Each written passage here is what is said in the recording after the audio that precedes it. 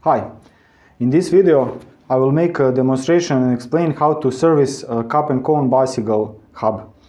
For the demonstration I will use this rear wheel because I think that rear wheels are a bit more complicated. The front ones are often completely symmetrical, not always but often, so everything is the same except you don't have to pay attention to which side is which. Simply put. Now, before we start, when you're servicing a cup and cone hub, why would you do that? Well, those hubs require regular service maintenance about once a year or every 5,000 kilometers or just over 3,000 miles for those not familiar with the metric system. And depending on your riding conditions, you might want to go with a more frequent maintenance schedule, but a safe bet in my experience is once a year or 5,000 kilometers. Even if you ride in dirty, muddy or sandy conditions, that does it. If you neglect to do that, then you will have damage. The damage first happens to the bearing balls, then to the cones, and finally to the cups. And once the cups are damaged, the hub is practically toast and you need to relace the wheel with a new hub. That is the first thing to pay attention to. The second thing is to make sure that you do have a wheel with cup and cones, because here we have a wheel with cartridge bearings, and this is what those bearings look like. They usually have some sort of seal or dust wiper, dust protection. It's not a real seal that really seals and prevents, but this is the bearings, and these are just punched out and the new ones are pressed in. I will show how these look like. This is a cartridge bearing without any seals and without any grease. This is what it looks like, and they are generally not serviced, just replaced when they get worn. You take one out and put a new one in.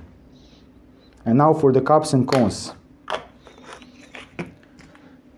Cup and cone bearings have an axle, and on that axle this is a cone. It is screwed on and it is held in place by a locknut. So when they are tightened against each other, it stays in place.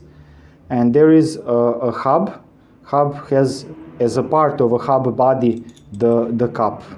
This is from a bottom bracket, but the principle is the same. There's a cone and the cup, and the bearing balls go inside between those two, and that's what keeps them locked in place, and the bearing keeps rolling.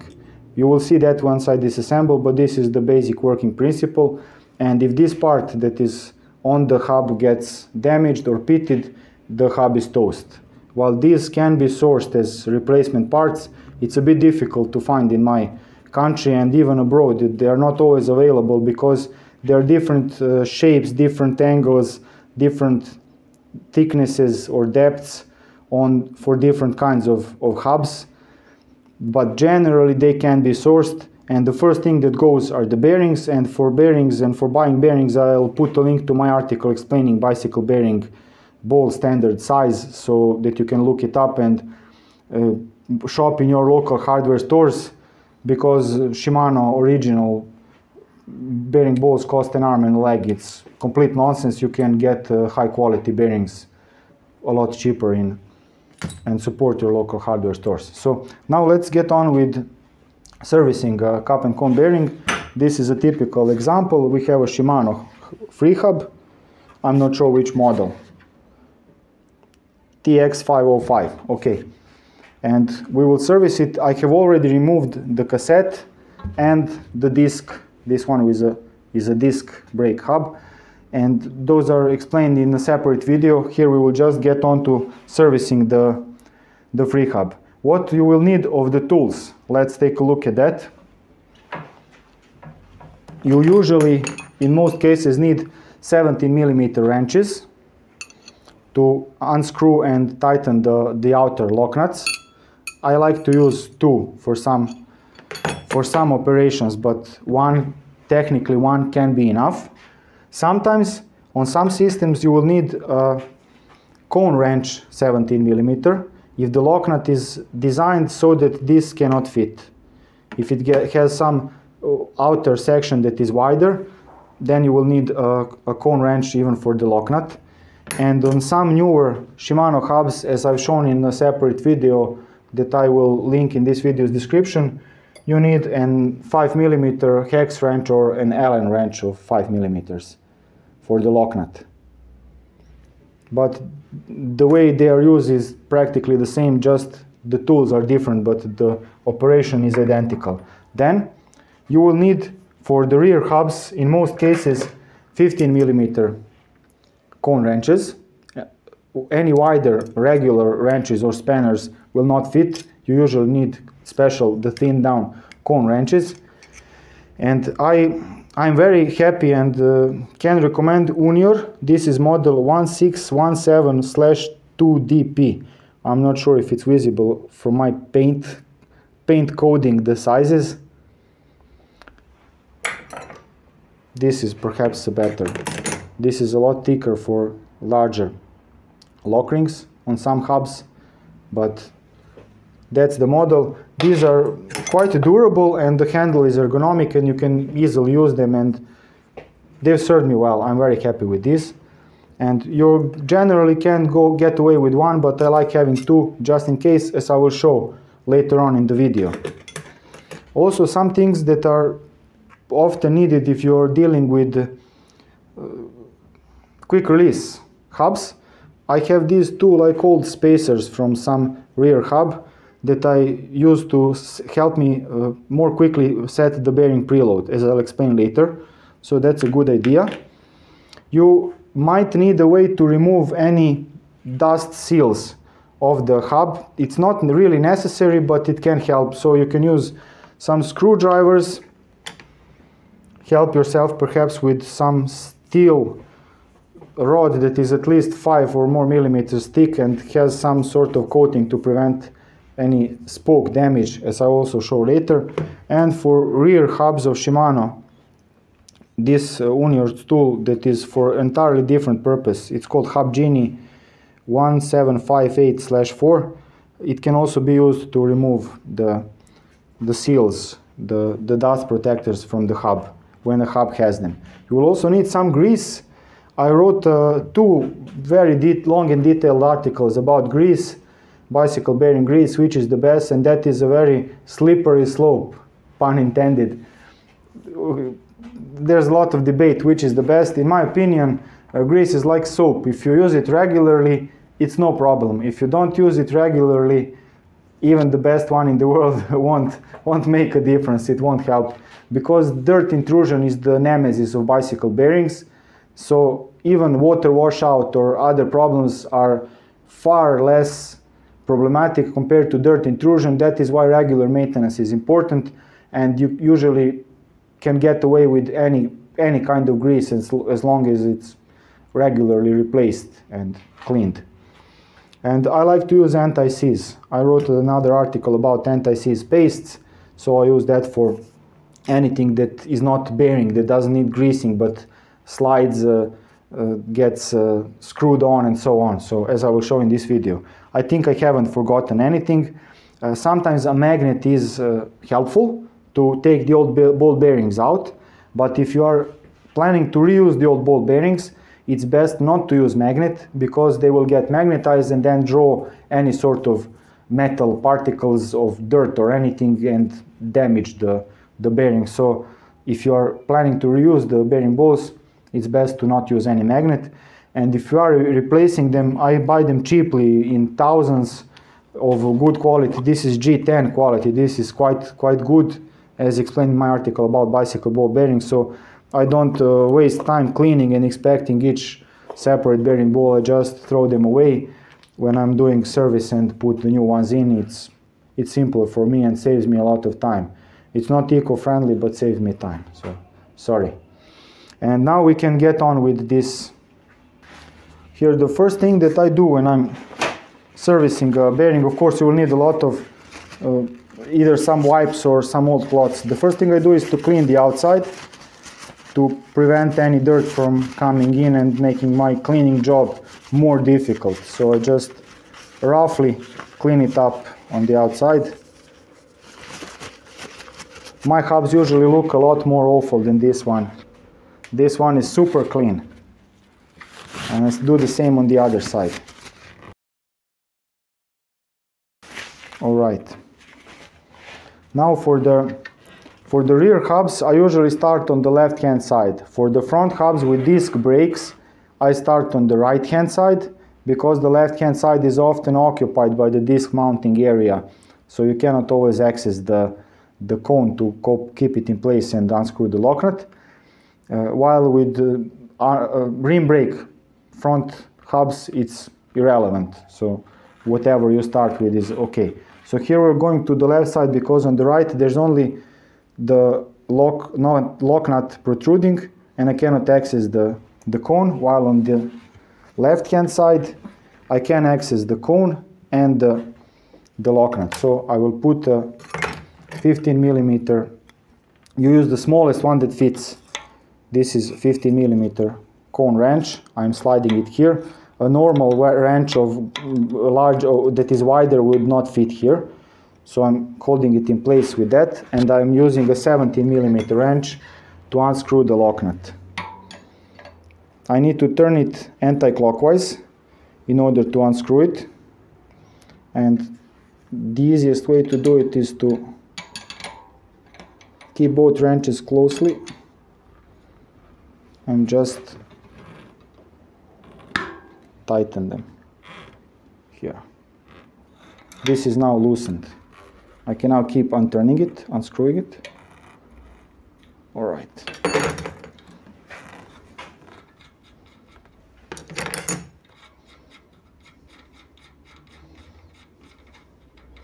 Here, this is the locknut. Whichever part I remove, I clean it right away.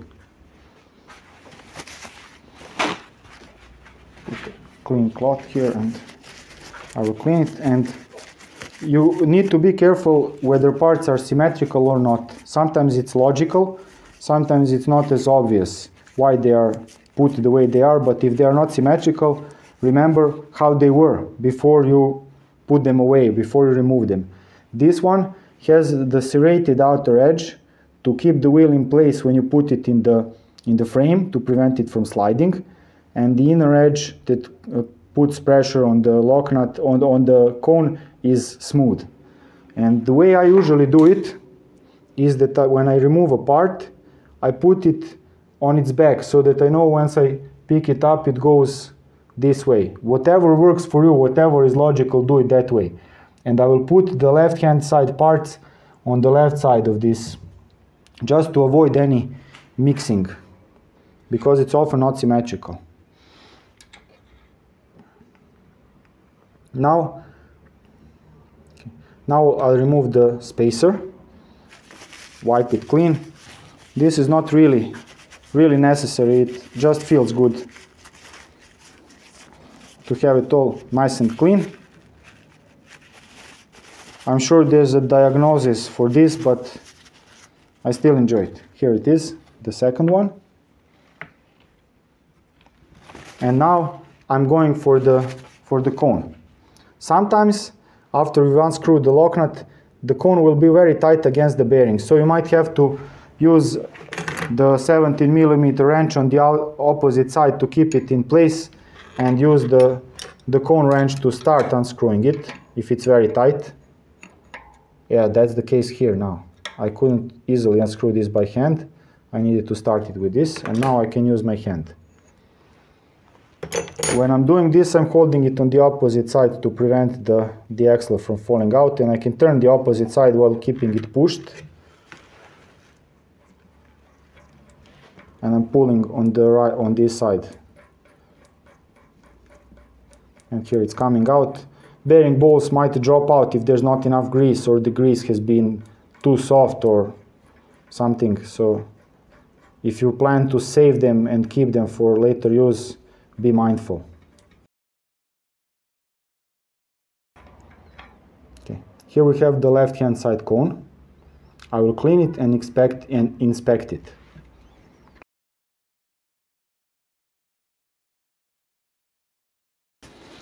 What I'm looking for here are any kinds of serrations or burrs on this pad that this track that the bearing balls have made.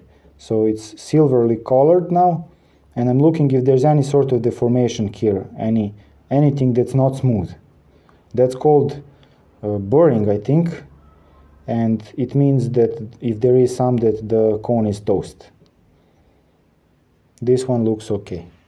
Okay, so it went in like this, and I'm putting it on its back, so to speak, in order in which I will put them back onto the hub.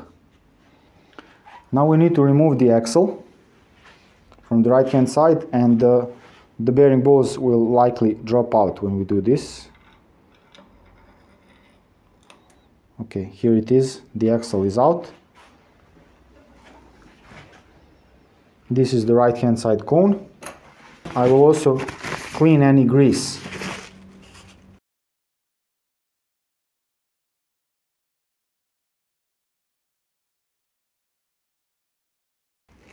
Okay, this one looks nice. It's not pitted. I don't see any damage on it.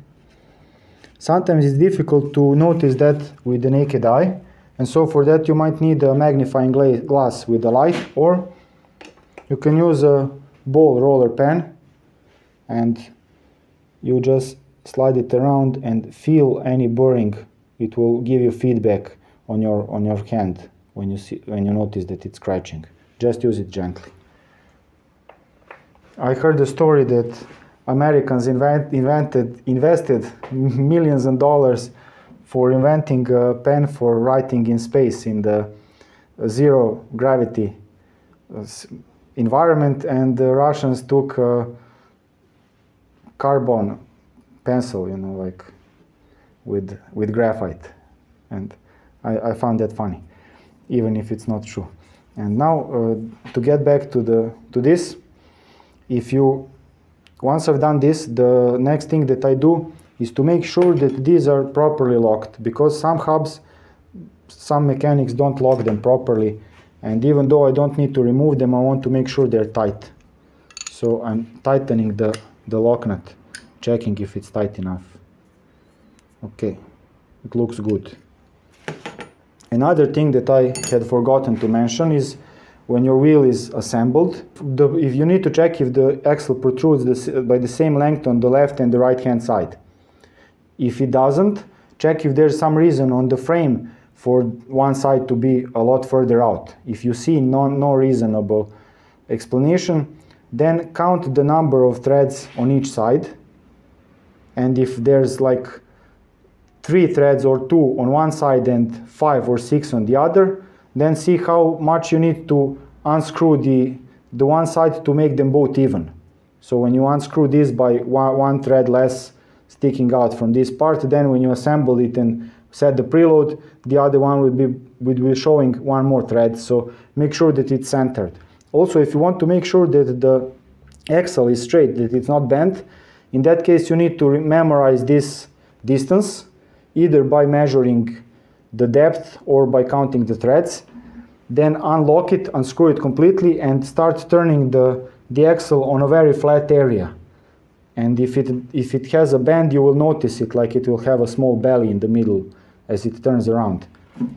So that's another thing to pay attention to with quick release axles. If they are bent, you will also notice it when you're inserting the quick release skewer, that it will start not going easily because if the axle has a bend inside. So that's another sign to look out for. This one looks okay. Okay, I'm putting it aside, and now we need to remove the bearing balls and clean the cups of the bearing. And for removing the balls, I will use magnet because I'm throwing them away.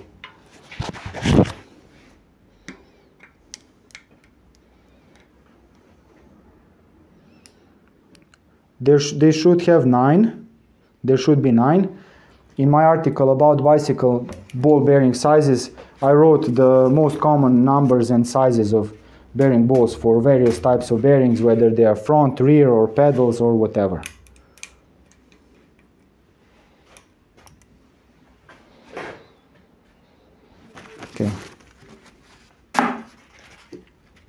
There, depending on how much grease there was inside, you can also have bearing balls fall outside of the hub completely, or have them fall into the canal between the two cups. In that case, you need some way of getting them out, either using a screwdriver or helping a bit with gravity or using a magnet. Okay, now that all the bearing balls are out, I will show two ways of removing these dust seals. Some hubs have dust seals put on the outside of this, so they are not stuck in the hub, but they are put on the cone, and then as you screw it in, the dust seal goes in place. It's a lot easier to do maintenance with those. Also, some Shimano hubs have both the seals on the hub and on the cone. That way they make sort of an overlap to make the dirt intrusion even more difficult, but from what I could see, it's more difficult. It does more difficulty for maintenance than it does for the dirt intrusion. There's a lot of dirt in such hubs as well. I'm not very fond of that solution. I prefer those hubs that have the dust seal put onto this, and Shimano doesn't seem to make those anymore, unfortunately. I will show you what it looks like. Here, this is what that system looks like. The dust seals are an integral part of the cone. It's a lot more practical, for me at least. Now, when it comes to these, I would generally advise against taking these out, because it's a relatively weak and thin metal sheet and it can easily get deformed. So you should just spend some more effort to try and get the cloth inside and clean it all the way, and that's it. But in case I want to inspect to see if there's any damage or wear and to clean it more thoroughly, yes, I can take it out. There are several ways of doing it. One way is to, in this case, I can easily use a screwdriver and just get it out. But as I'm leaning my screwdriver, here you can see it hitting this other part. So I'm trying to deform it, not take it out. That is why I need something like this to lean here, and then I can put my screwdriver against it and open it. I usually do that on my lap. For the front hubs, they will have something that looks a bit more like this, so you will need to put this against the spokes and then get the screwdriver inside and hold this firmly in place as best as you can. And I put this to prevent any spokes from getting damaged. I use this for some other uses as well, because for this use it would have been better if this were a bit more flat and not turning around. But let's see if this works. I will try to, from different angles, push it out slowly, gradually.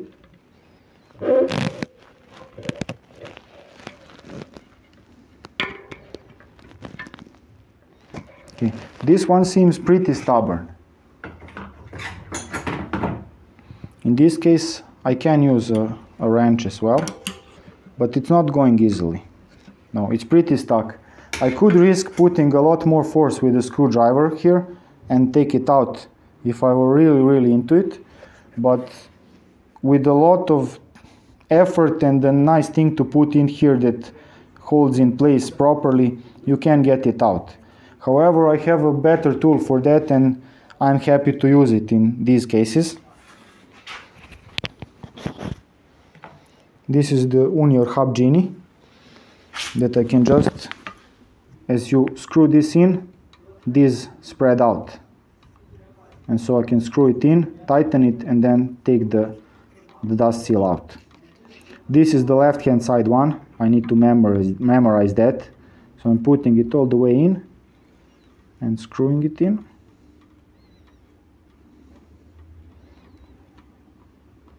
Okay, seems nicely seated. Now let's give it a try.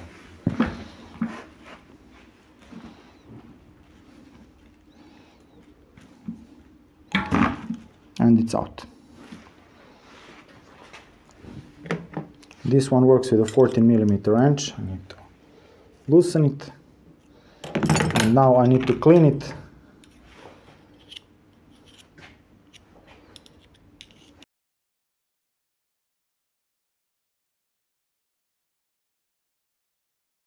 Okay, This is the left hand side one. It went in like this, so I will put it on its head upside down here. Now for the right hand side one. It's the same thing.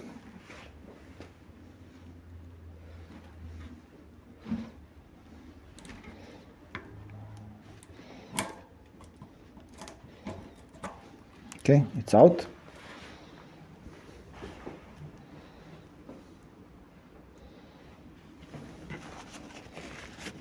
I won't be needing this tool right now anymore.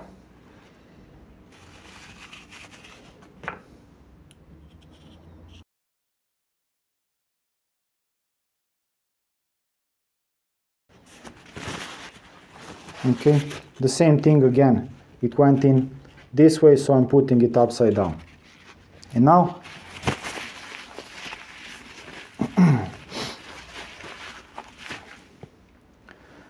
now we have it all disassembled.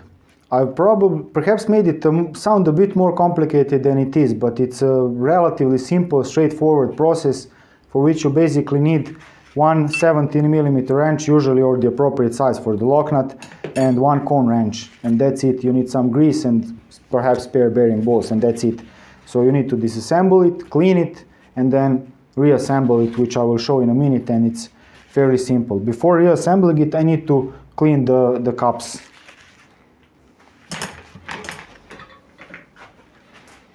So the first thing I do is try to get any excess grease from the inside, any dirt and so on. And it's easier when I'm looking at what I'm doing. This way I'm just trying not to block the camera. I'm also trying not to scratch the area where the bearing balls go with my screwdriver, just away from it to remove any excess grease. Doing it the same thing on the opposite side. And I'm trying to get on the inside where I can see some grease being stuck, because I don't want any grease getting stuck on the axle as I'm putting it back in after I've cleaned and lubricated everything. Okay. Now I've taken out all the big parts. Now I can use a cloth or something similar to clean it all nicely. And it's easier doing this when the dust protective seals are removed.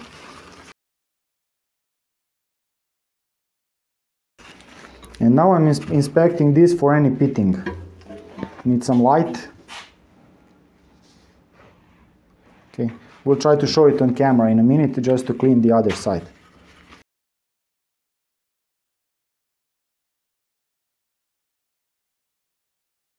If you want to be really thorough, you can use also some cotton cloth and put it all the way inside through and clean it all nicely, but generally if there aren't any large chunks of grease getting in the way of the axle, it is not really important and it won't make much of a difference.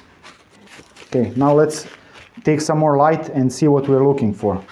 Okay, here I hope you can see a lighter section where the bearing balls are going around. That's where they're sliding along, and I'm looking for any kind of wear or pitting on that area. Here I will show it.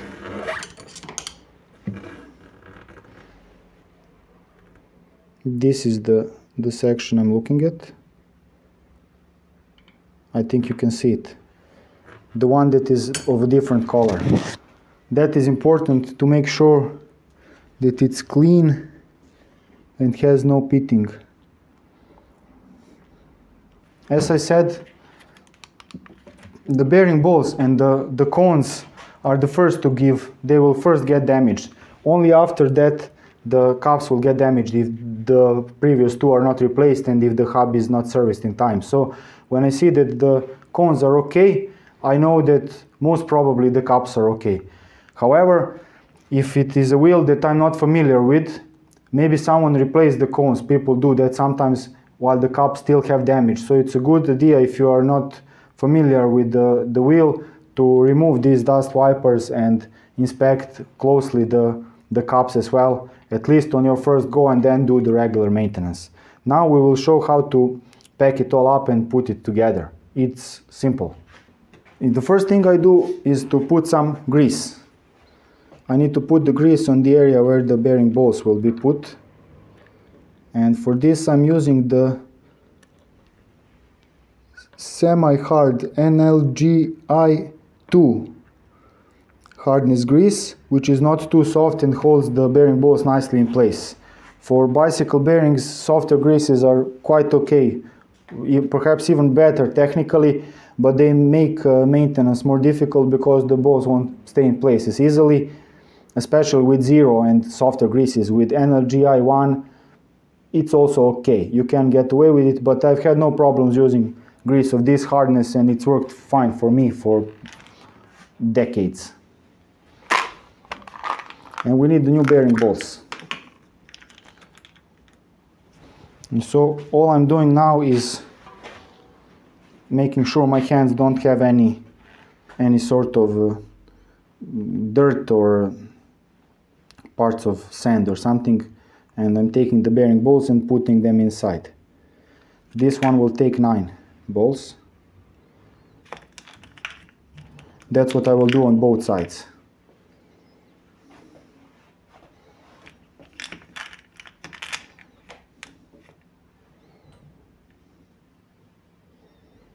I will turn it around to help gravity work for me when I'm placing this.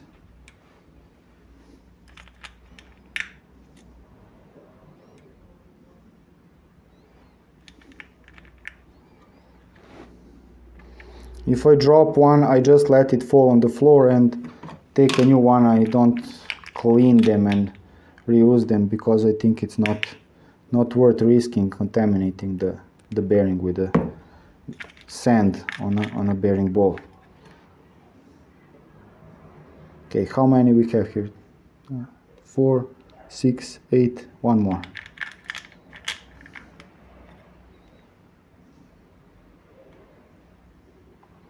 That's it. We should have 9 bearing balls inside here.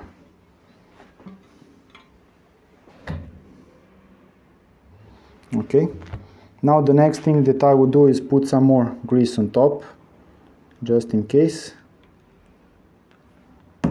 and smear it around. And now I will use a clean screwdriver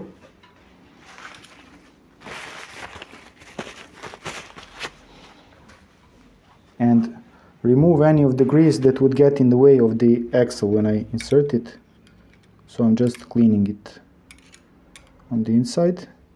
I'm not scratching the balls, I'm using the side of the screwdriver, and I put all the grease away. And I also do this here. That's good enough, okay?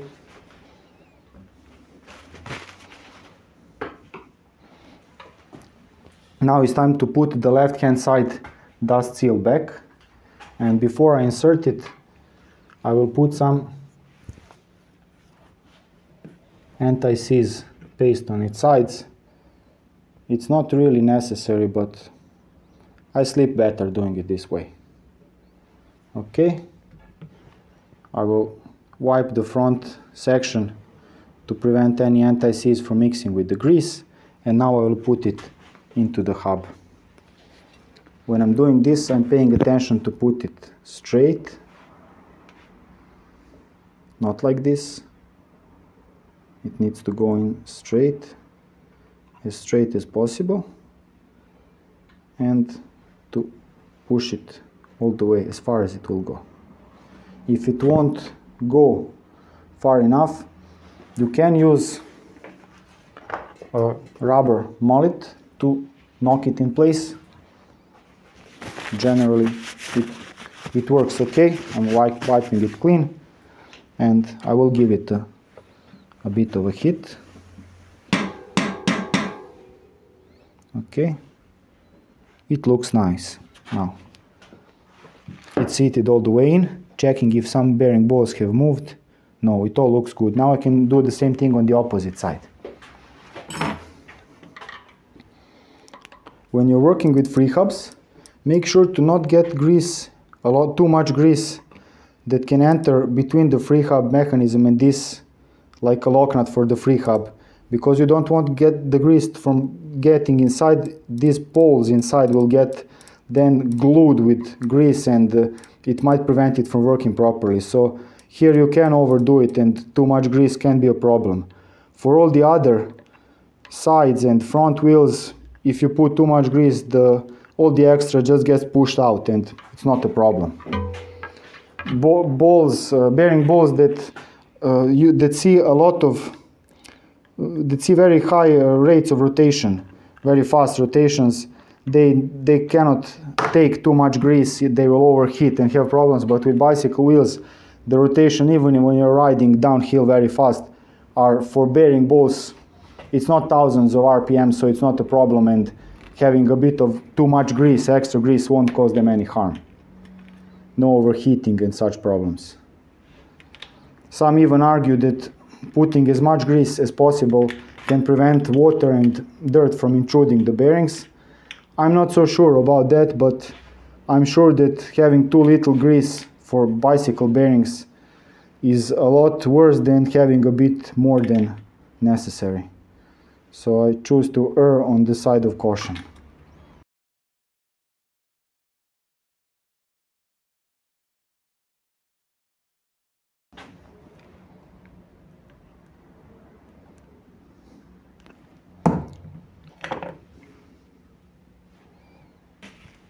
Once again, I'm using a clean screwdriver to wipe off any extras. This looks okay. All right. Now we put back the dust seal.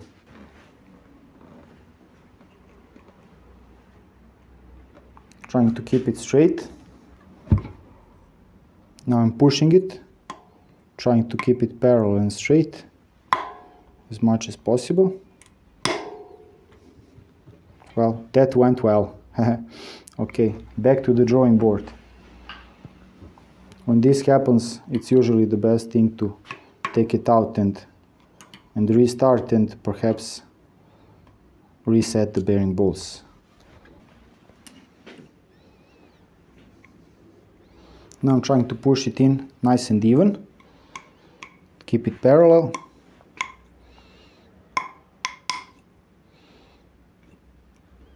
Okay, it went in. It looks good. Looks okay. All right, now it's the time to put the axle back in. Now before I put the axle back in, I put some grease along this road where the bearing balls go. It's probably not needed because I've already greased the bearings in the hub, but this is just to be on the safe side. Same thing with the left cone.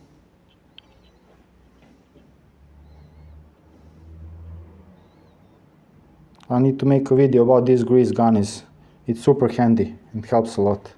This is Hazet 2162M. It's brilliant.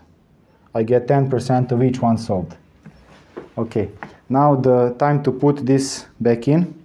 This is as we did the right hand side, and so it goes in from the right hand side where the cassette is. Because it's not symmetrical, the left hand side has different spacers, so that's why we needed to pay attention. Right, sliding it in parallel. It's in. Now I'm keeping it pushed in, holding against the spokes, going to the other side, and now we need to place the cone first. And before I screw it in, I will put some mounting anti-seize paste on these threads to make sure it all goes smoothly and doesn't get seized and stuck. Now I can start turning this. Once I've got it a few turns in, I can keep pulling on it and turn the opposite side so that it goes in quickly, making sure not to dislodge any bearing bolts. On this side, the bearing bolts on the opposite side are held by the opposite side cone, so they cannot move.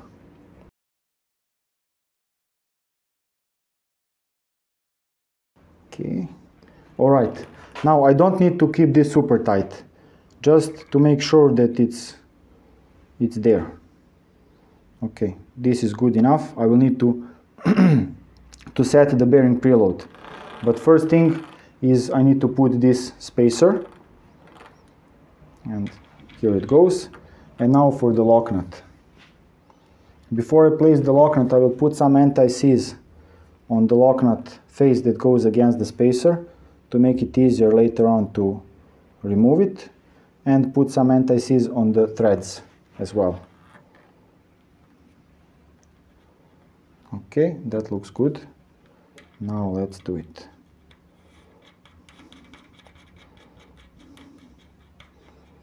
All right, it's assembled now. Now all we need to do is set the preload and then lock it in place. Now about bearing preload. The cup and cone bearings work by having the cup and the cup and the cone hold the bearings in between each other. The bearings are here, they are trapped, and if you make the bearing have a bit of a clearance, so it's not preloaded, they will hit each other and they will not move the bearing balls will not roll and it will not work properly. Also, if you over tighten it, the bearing balls will start to create like burrs or pitting in their section where they are rolling, both in the cup and in the cone, and it will damage it. So it's important to have the optimal preload, so not too much, but also to not have any clearance, like no preload at all, and have them loose. And how do you do that? For that, with these quick release, with the hubs that have full axle, no quick release, that are full, you just need to keep tightening until there is no play, and that's it. You keep tightening it by 1/8 of a turn, check for play, and when you see that there's no play after the last 1/8 or 1/16 of a turn of retightening, it's done. But with these quick release hollow axles, there's another catch, because when you tighten a quick release lever, and when you tighten it, it further presses and reduces the clearance. It presses the cones a bit further more towards each other. So you need to have a bit of a play before you close this and have it disappear when you close it. And this is how I do it. I put these two spacers, put one on one side, then put the quick release lever in, and the other on the opposite side. And then I close the quick release lever.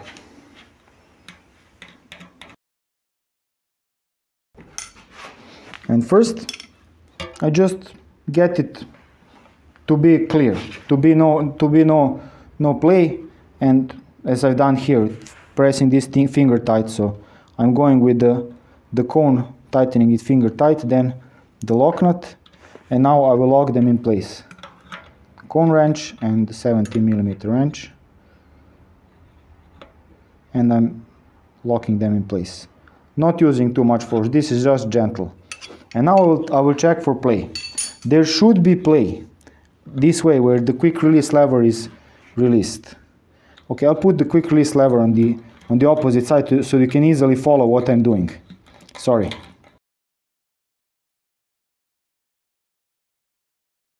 I need these spacers because I want the quick release lever to be pushing against the lock rings, as will be the case when the wheel is put inside on the bicycle. I don't want them to be pushing directly onto the axle. It's not the same. All right. Now, I'm checking for play with the quick release lever released. There should be some play. No, I can sense no play, no rocking. So when I tighten the quick release lever, the bearings will be too tight and they will not spin very smoothly.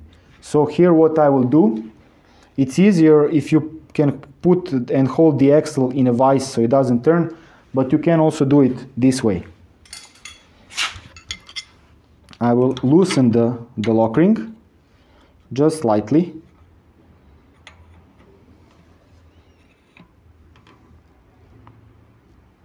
Okay, it's now almost completely loose. Now I will put the wrench on the opposite side to hold the opposite side lock ring, which is very tight, and I will unscrew this by roughly 1/16 of a turn. I'm unscrewing the cone. The opposite side will stay locked. Okay, it's not moving very easily, so I'll further loosen this. All right, now trying it again. Okay, I've managed to move it a bit. It's now getting tight against the lock nut.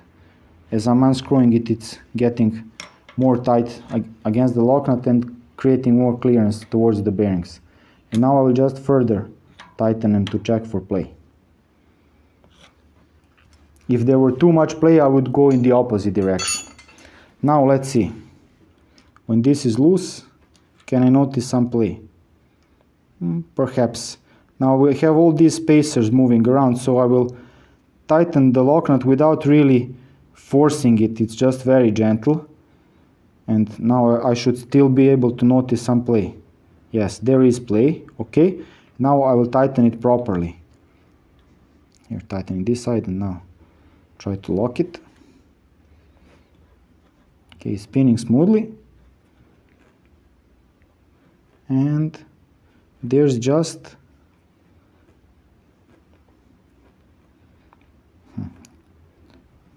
on one spot maybe just a little bit of play, but this is still not tight to the proper lock, proper quick release tightening torque, so I'll try to just further tighten it a bit and give it a try. All right,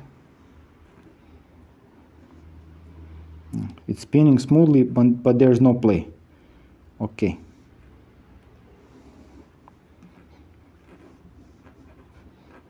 This looks good.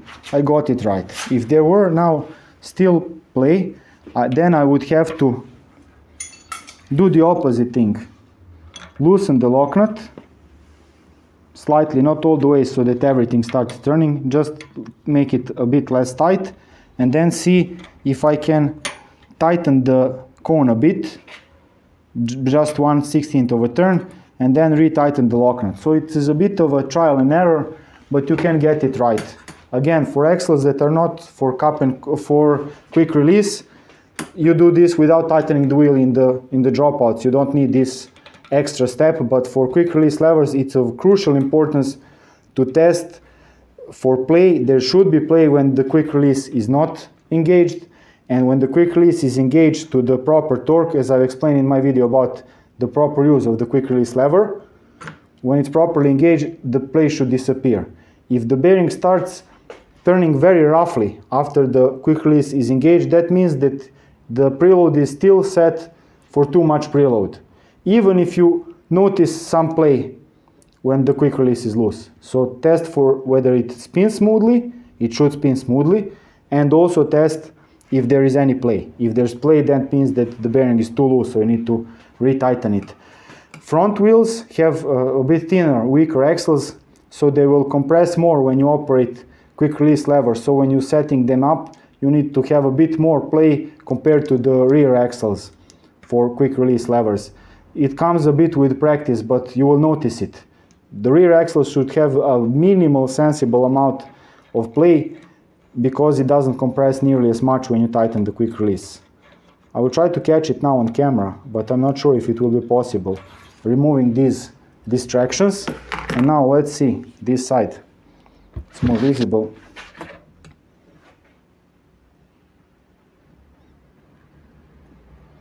You can notice a bit of a play, and when you put this into a wheel, when you mount it, then you will notice the wheel when you rock it. It will create like sort of a cradle, move a bit then stop. So that's a way to notice play when the wheel is mounted. So this is, I think I've explained everything. I haven't missed to show and demonstrate anything. It's very long, detailed, but I try to explain all the gotchas and all the caveats that you might face when you're servicing bicycle hubs. I will make a separate video about cartridge bearing hubs, but for now this is what's most commonly available in my country, and most of the hubs serviced are like this, and this is a very good system because it allows you to use very cheap tools and do it at home yourself. And if you service Shimano hubs once a year or every 5,000 kilometers, they last for decades. I've had them last even when I ride the whole year round, even in winter and everything, and it's a decent solution and works cheaply and reliably, and it's okay. That's it. Thank you for watching and cheers.